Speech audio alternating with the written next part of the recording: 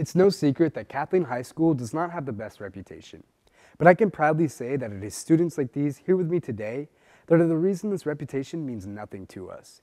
Because unlike some, we choose to work in a vision that focuses on the pride and success of Kathleen's past so that we might become the successors of Kathleen's present and eventually join the storied Red Devil alumni.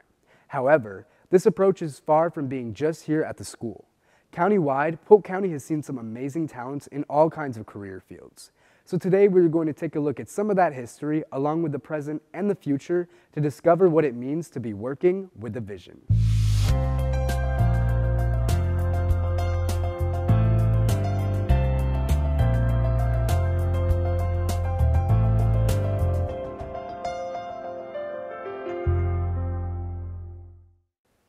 So what exactly does this mean? Simply put, a bad reputation, parts of your education that you are unhappy with, a home life that you wish was better, or just not having the right role models are all examples of circumstances that can bring you down.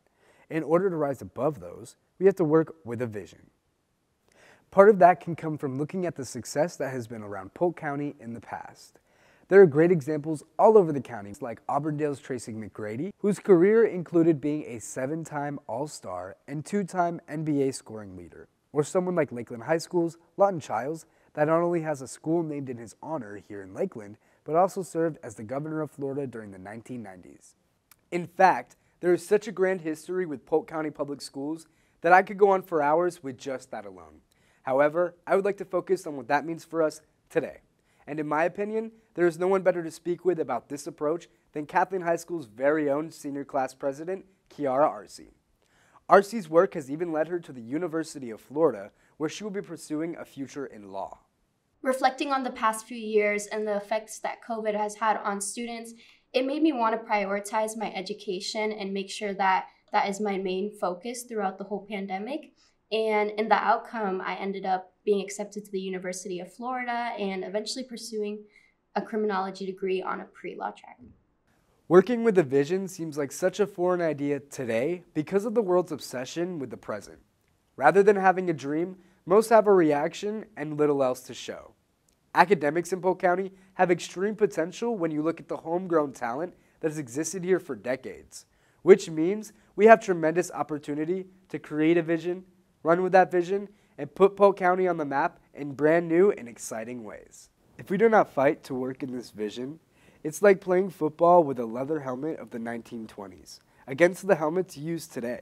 Nobody wants to step on that field, so we have to find a way to use the helmets of tomorrow rather than settling for the helmets of today. For some, working with a vision isn't about working with a vision of the future.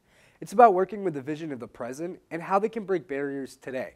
Polk County has a history of breaking those barriers with individuals like Willie Speed, who was the first black principal at an integrated school in Polk County. This year, Polk County saw another first, with the first ever female coach on a boys football team. She even coached a female on that team, and she now coaches the first ever girls flag football team here at Kathleen. I love being the first person to set that standard, and same with these girls here. Coaching this is the first year it's a sport here, and to be the first Kathleen flag football team is such an amazing honor, and I hope that they see that too, and then they look to push boundaries as we are doing now today.